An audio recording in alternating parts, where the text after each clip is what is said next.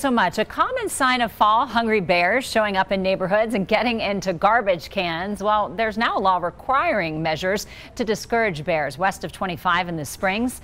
Bill Folsom spoke with a local man who caught on camera his prevention measures paying off.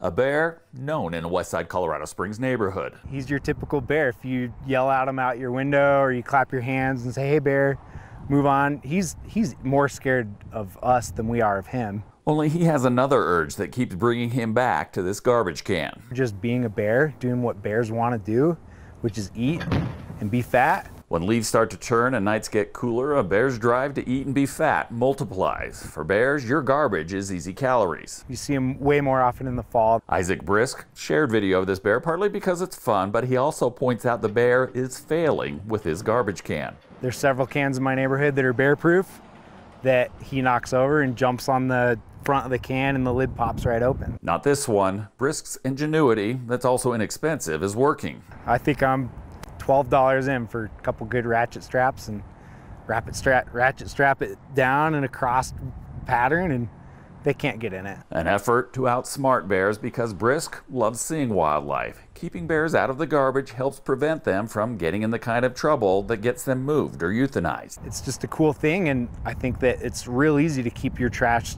locked up and away from the bears but still be able to enjoy them. Bears figure out your trash day is their buffet day. Or not. This video shows it doesn't take a lot or cost a lot to frustrate a bear. Watching out for you, Colorado Springs, Bill Folsom, News 5.